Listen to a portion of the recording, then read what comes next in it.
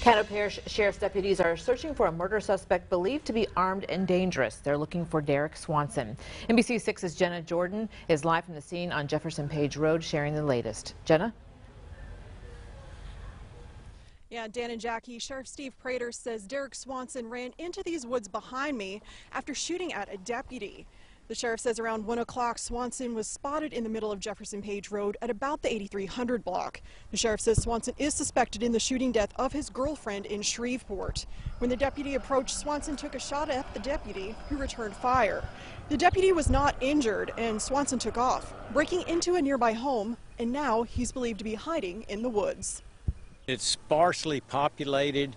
It's a lot of woods, a lot of deer trails, a lot of like pipeline type roads. There's a major high line that goes through there. There's a lot of ways that he could a lot of places he could be hiding.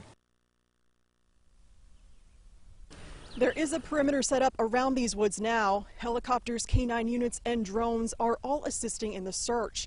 The sheriff says Swanson is considered armed and dangerous, and if you happen to see him, to call police. And this is, of course, a developing story, and we will continue to provide updates as they are received. Reporting live in Caddo Parish, I'm Jenna Jordan. Back to you.